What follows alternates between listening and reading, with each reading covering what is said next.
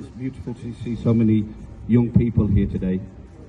Obviously, we're going to just tell you a little bit about the independence of Bangladesh, a little bit about the project. And the struggle for the independence of Bangladesh wasn't easy. It was 9 months where up to 3 million people lost their lives, and we'll go into a bit more depth. And in the midst of that, I was just, just listening to the history. Over 300,000 women, bad things happened as young people here. And it says about 25,000 people were impregnated by the occupying forces. People gave their lives, 3 million people gave their lives. We're here today really for the remembrance. Although it's a celebration, we are also here for the remembrance of those who gave their lives, their valuable lives, and sacrificed their life for the independence of Bangladesh. With this now, I'm very, very pleased to welcome here today our project lead of U-nited Roots, somebody who's been working very, very hard over the last 6-7 years to try and get a monument really to preserve the history of the Bangladeshi community here in Scunthorpe. And through his hard efforts and with the support of North Lincolnshire Council, finally he has been able to solve a historic event here with flying the flag. With that, I'm going to pass you over now to Latif Mia Kamali. Can we just have a round of applause, because he's worked very, very hard, very tirelessly over the last 6-7 years to get to where we are. And he said to me yesterday, this is just the beginning and this is not the end. So there we go, Bishop.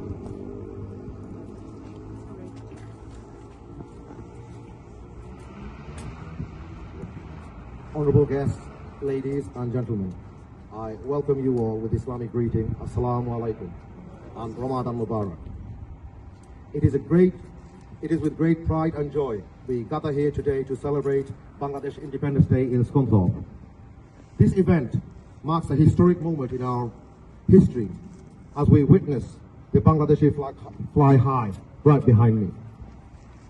On this day, we remember the brave men and women who fought for our freedom and their sacrifices they made to secure it. We honor the memory of the martyrs who gave their lives to make our independence a reality. Their selfless devotion to our country causes is a shining example of patriotism that inspires us today.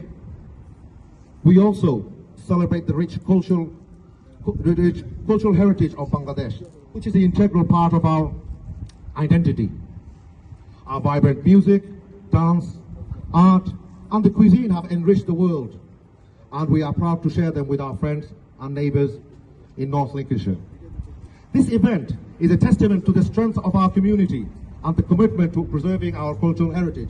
And look, what a beautiful day today. I know it's cold, it's Ramadan, and look at the young children here. So yes, that is the testament that we are together and we can work together. We are grateful for the support of our friends and neighbours in Scunthorpe who have embraced our community and made us feel at home. Absolutely. As we celebrate Bangladeshi Independence Day here in Scunthorpe, it is important to acknowledge the significant role United Kingdom played during the Liberation War of Bangladesh. The UK government and its people stood in solidarity with the people of Bangladesh during the struggle of independence. The UK provided refuge to a significant number of Bangladeshi refugees fleeing violence and oppression. The UK also was amongst the first nation to acknowledge Bangladesh as a sovereign nation and its government. The relationship between Bangladesh and UK has only grown stronger, with both countries working together to promote trade, investment, education, and cultural exchange. Saying that the Bangladeshi community, the UK had made significant contribution to the country's economy, society, and culture. As we witness the Bangladeshi flag behind me, we renew our pledge to uphold our value of our country and work towards a better future for all. We reaffirm our commitment to diversity, inclusivity, harmony, which are the hallmarks of our community.